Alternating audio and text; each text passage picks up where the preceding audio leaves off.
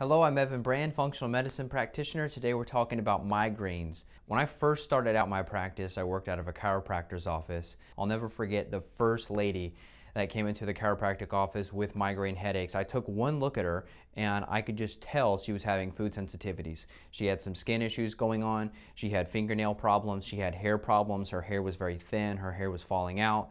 She was overweight. I knew there were some issues with insulin and blood sugar and food sensitivities. So I said, ma'am, here's what we're gonna do. 30-day diet protocol. I gave her my diet plan. She followed it. She came back in the office a few weeks later and she said, this is the first time in 20 years I haven't had migraines every day. And she was on all these prescription drugs for migraine headaches, which didn't work, and it cost her a ton of money. The diet changes were essentially free, except paying a little bit of extra money for higher quality organic produce. And all of a sudden, she's free from headaches and pain also. And then the chiropractor who I worked for, he said, Evan, you've got to stop fixing all these people. He had good intentions, but he said, man, he said, you're going to put me out of business because now, instead of this lady coming in every week for chiropractic adjustments to get rid of the pain for a day or two, now she doesn't have to come in except for once every 6 weeks for kind of a general adjustment. I said, man, that's root cause medicine. So obviously this is why I parted ways and then went on my own practice. So enough of the backstory. Let's get into this. So number one, I mean, look at the word migraine. What do you see in there? You see the word grain. It's in there. So of course, grains and gluten are going to be one of the biggest causes, one of the biggest culprits. When you're eating gluten, regardless of whether you're celiac, I could care less if you say, oh, Evan, I've been tested for gluten sensitivity. I don't care if you've been tested. Here's the deal. It's going to cause those tight junctions to separate in the gut lining. That's creating intestinal permeability, also known as leaky gut. That's from gluten, no matter what. No matter whether you think you're sensitive, whether you test to be sensitive or not, doesn't matter. Number two is going to be dairy. This is a big one. Pasteurized cheese, pasteurized milk, yogurts, etc. These are big problem foods for people with migraines. Most people should be removing these from the diet anyway, except for a good quality organic butter. You should be okay. Now eggs, this is another big one. That was a big one for me. I had migraine headaches and it was due to eggs and avocados. And I had to remove both of those for 6 weeks and then add them back in, and all of a sudden, hey, no migraines anymore. Peanuts, these are a big one. This is not a nut, this is a legume. There's a lot of issues with inflammation inside the body caused from peanuts. There's a big problem with processing the peanuts and preserving them, making sure they're not exposed to aflatoxins and other types of fungal problems due to the processing and the storing of the nuts, the peanuts. So not a good food to have. Hormones, so hormonal imbalances. When you have issues with estrogen and progesterone, especially for females listening, this is a big problem. You've got to get this tested and you've got to get this addressed. You've got to fix the underlying hormonal problems if they're there. Bioidentical creams may or may not be necessary. You may be able to use herbs and other root cause medicine to fix hormonal problems. So you might not automatically have to go on hormones. Number six, poor sleep. That's an easy one.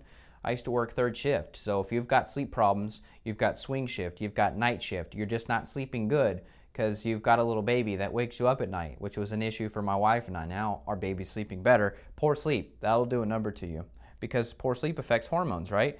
And then poor sleep also affects your body's ability to handle certain foods you're reactive to. So your body's healing up in the middle of the night. If you're poor sleep, you're going to have hormone issues, diet issues, etc. Lastly, B vitamins and minerals. So some of the B is in Bravo vitamins. Some of your minerals such as magnesium, which is highly depleted during times of stress. 80% plus, I bet it's 95%, but all the research I can find is 80% of people have magnesium deficiency. So that's one quick, easy fix that we can talk about. Let's go over here to our solution. So we talked about the diet. I'm going to definitely start you out with an AIP diet for 30 days. Hopefully you can read the green. I know it's a little bit lighter color. But autoimmune paleo diet, so that's going to be no grains, that's going to be no dairy, that's going to be no eggs, no peanuts, of course, but no nuts as well, no chocolate. There's a few other caveats. So check out my other videos for autoimmune paleo or just look up AIP, 30 days. That's going to be your protocol for migraines. Number two, we've got supplementation. So we talked about that. Magnesium is going to be the most highly rated supplement for migraines. I'll put a link below for my formula called Calm Clarity. It's a special form of magnesium called magnesium threonate. Threonate. Forgot the A. Threonate. That's a special form of magnesium. It crosses the blood-brain barrier. Very helpful for PTSD, stress, anxiety, migraine headaches, sleep, relaxation, and on and on. Testing. So we've got to get tested. We've got to test your adrenal hormones. We've got to test your gut and look for parasite infections, because that could be causing a leaky gut problem, therefore causing migraines, because you've got these undigested food particles entering the bloodstream. Boom, boom, boom, migraines. 4, adrenal protocol. Could be low adrenal function. Everyone's stressed out. Everyone's angry.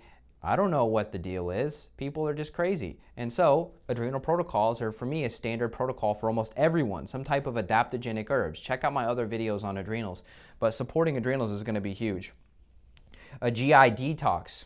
Typically don't like the word detox, but when you're talking about parasites, candida, fungus, mold, bacterial overgrowth, SIBO, all of these different problems affect the gut, causing leaky gut, causing you to react to foods, causing migraines. So it's all linked. Number 6, liver detox. Same thing. If your liver's overburdened because you've got a bunch of gut bugs creating trash, the liver needs some support. I've got a formula that I'll also link below called Liver Synergy, and that's a combination of medicinal mushrooms like reishi and cordyceps, also N-acetylcysteine, which is a glutathione precursor. This means it helps to create glutathione, which is your liver's master detoxification hormone, which gets depleted during chronic stress. So you've got to fix that. And then number 7, hey, this one's free, no supplements required, sleep. So get to bed if you have a normal daytime schedule. Get to bed by 10 p.m. Get up when the sun comes up, 10 to 7, 10 to 6. That's a great routine. But staying up till midnight on your iPad, that's got to stop. So I hope this helps. If you'd like to reach out, schedule a consult, you can click on screen, and I look forward to helping you soon. Take care. Bye-bye.